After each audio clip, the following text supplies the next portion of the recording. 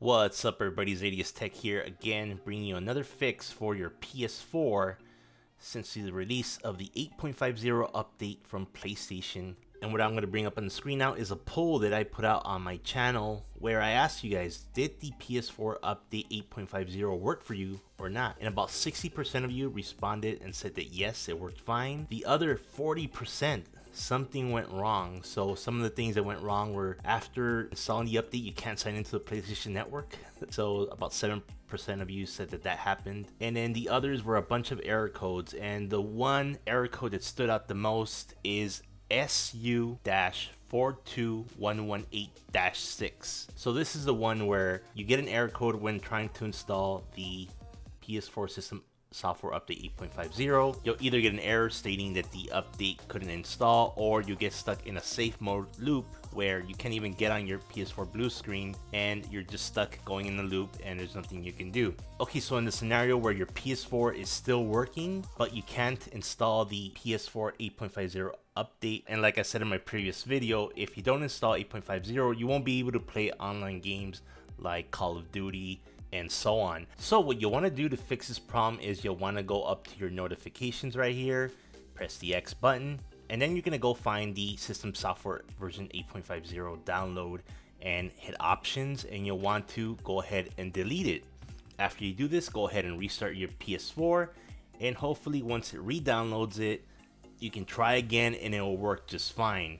So a lot of people have reported that this fix actually works, so go ahead and give that a try. Now for those of you that are stuck with a non-working PS4, either you'll get a error message stating that SU-42118-6, the update couldn't install and you're stuck without booting up, or you're getting a cannot start the PS4, or in some cases you'll get an error message stating that the PS4 wants you to insert a USB that contains the update file for 8.50. So I'm going to walk you guys on what you can do to fix that problem. So the first thing you'll want to do is get your PS4 into safe mode. And for those of you who don't know how to do that, I'm going to show you how to do that right now. We're going to take our PS4 controller and we're going to connect our compatible USB cable to the controller and then to the PS4.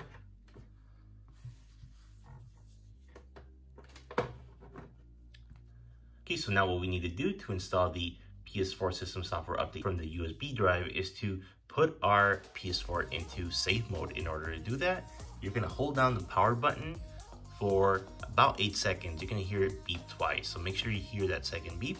So I'm gonna go ahead and hold it down now. That's one beep. Keep holding it down till you hear the second beep. There we go. You can go ahead and let it go.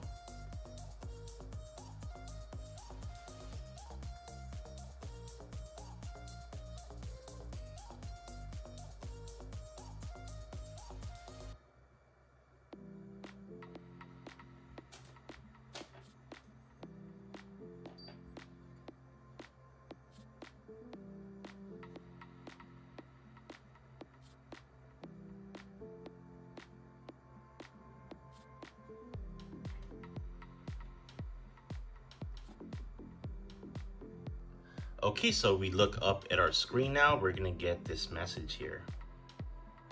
So it says safe mode and then it says connect the DualShock 4 using USB cable and then press the PS button. So we're gonna do exactly that. We're gonna take our PS4 controller and we're gonna press the PS button. Now, if nothing happens when you press the PS button, that means that your USB cable is not compatible with the PS4. You're gonna need to find another cable or pick up the one from the link in the description below. So let's go ahead and press that PS button now.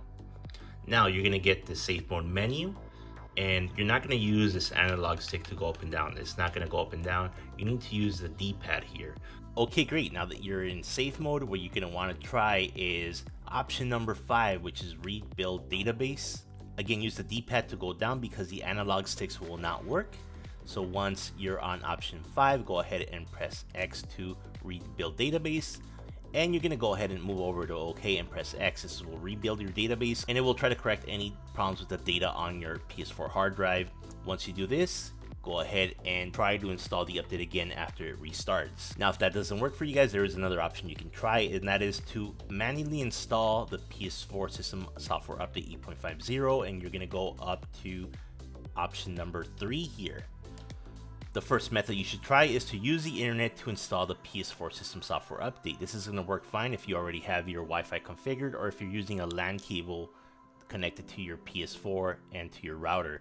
So give that a try first. Now if that doesn't work, there's still one more option that you can try, and that is to use a USB storage device to install the PS4 system software update. This method will require you to have a flash drive and a smartphone or computer to be able to download the update file onto this USB flash drive and insert it into your PS4. I will leave a link to a compatible USB flash drive that I know works down in the description. And if you want step-by-step details on how to perform this update using the USB, then you should see something on your screen on the top right. This is gonna show you a video on how to do that. Otherwise, you'll find it in the description below. Okay, so if you tried all those methods, the last thing to do is to go ahead and initialize your PS4.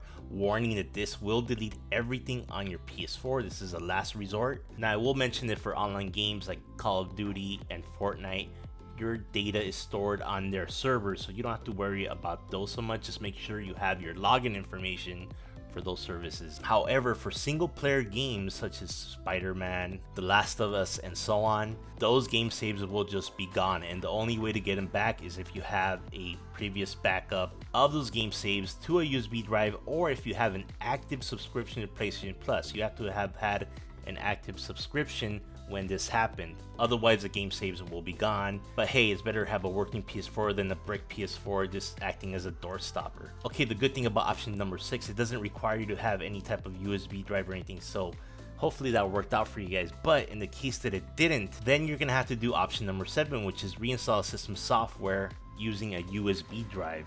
Now this is a little bit more involved, but I do have a video on that you'll see on your screen in the top right now. You can also find it in the description below. Alright guys, that's all I have for you today. Leave a comment, let me know which of these fixes worked for you to get your PS4 working, and if you need additional help, you can join the private Discord by hitting the join button on my channel. Alright guys, I'll see you next time.